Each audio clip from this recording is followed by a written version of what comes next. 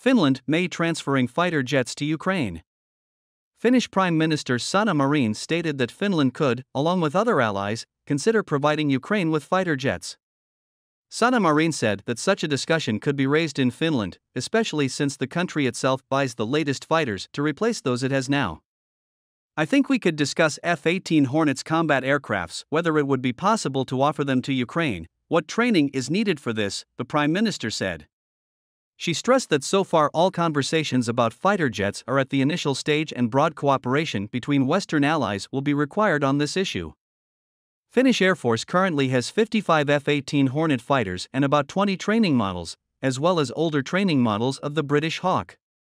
Finland has ordered 64 of the latest F-35 fighter jets from the United States to replace them, and they should be delivered by 2026.